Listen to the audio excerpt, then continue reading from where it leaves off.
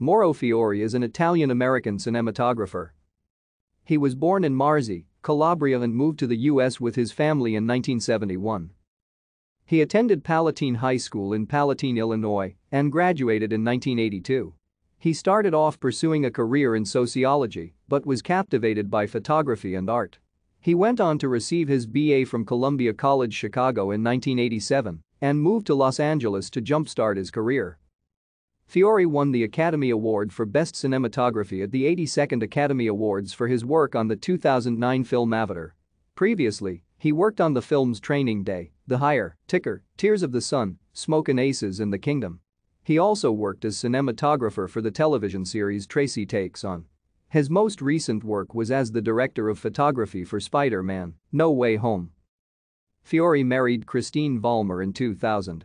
They have 3 children. Thank you for watching. Like and subscribe if you would like to view more of our videos. Have a nice day.